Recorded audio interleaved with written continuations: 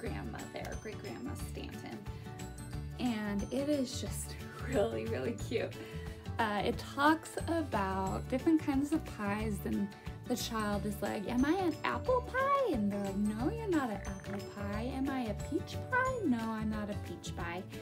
And at the end, it says you are a cutie pie, and you open the page and there's a little mirror for them to see themselves. It is really, really cute, and it's very interactive because there's little flaps that the kids can open and see what's behind them. And it holds a special place in our hearts because it belongs to great grandma Stanton.